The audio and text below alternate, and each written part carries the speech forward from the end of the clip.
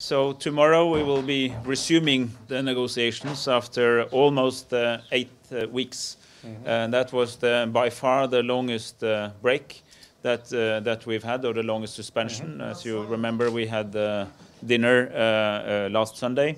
But this is really the formal resumption of talks. And I just had a very constructive meeting with Mr.Akıncı. In a few minutes, I will be talking to Mr. Anastasiades, who is in Madrid, so we'll talk on the phone. And what I'm discussing with the two leaders today is I'm listening to their expectations for tomorrow. And I'm trying to make sure that we get the most optimal restart possible, and that out of tomorrow can come a clear idea of how we structure the coming weeks, so that we really focus on what is most important, and that we really find a way which both leaders are comfortable with, and which is shared, in order to get everything on the table and see how we can bridge the outstanding issues. I will do what I can with my team to be helpful, but my mandate has not changed. This remains a leader-led process. And I have to reiterate that, even if I say it every time I frequently read that I want to arbitrate. I definitely do not want arbitration. The leaders don't want arbitration. The Secretary General of the UN does not want arbitration.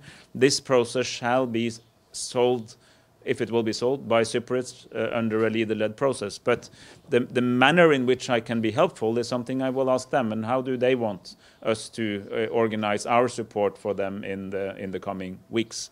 We lost a lot of time. I think a lot of trust has been lost, and I want to be open about that, while the leaders can rebuild what they lost, both communities have been starting to ask even more serious questions about the credibility of this process. And I think it's a responsibility of the leaders to invest again in building that intercommunal trust that is necessary, because we are discussing a series of practical issues about constitutional matters, property matters, security matters. But at the end of the day, the two communities have to want to reunite and have to want to live together. And this is a responsibility for the leaders, first and foremost, but also for other actors in society.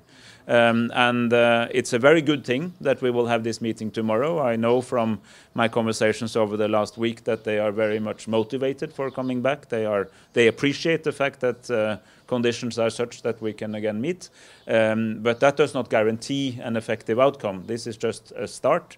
And I think that given that in the many months that we have had before this crisis, basically all arguments were made and all positions were put on the table, this is really a time to wrap up and to really invest in seeing how these outstanding issues can be bridged. I remain confident that it's possible. But we need not only the opportunity, we also need the will. And we will see in the coming days to which extent that is available. Okay, as far as we can understand from your words that a modality changing is coming in the following days, so which you mentioned earlier, because this modality brought us here, so we need to change it, you said. What kind of a change we have to expect? What I am saying is that the modalities we used for all these months was helpful. It brought us here, as the leaders have said, as I have said, and many others have said, is that they came further than any pair of leaders before them. I mean, what already on the table is beyond what has happened any time before in the long history of Cyprus talks.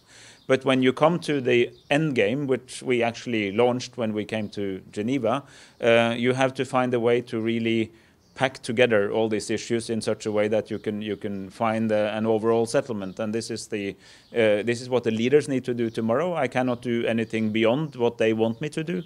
So I will expect them to decide how they want to lead this in the coming weeks. And I'm really thinking of weeks more than many months now. Okay, and another question about the hydrocarbon resources around the island. While you were making this statement that two leaders are going to be back on the table, the Greek government must sign another deal with the international companies to start digging in the Mediterranean. So last time they made it, it cost 8 months for the negotiations. So what do you think about that? I actually don't. I don't want to have any comments on these issues. Right now I'm focusing on the on the talks themselves.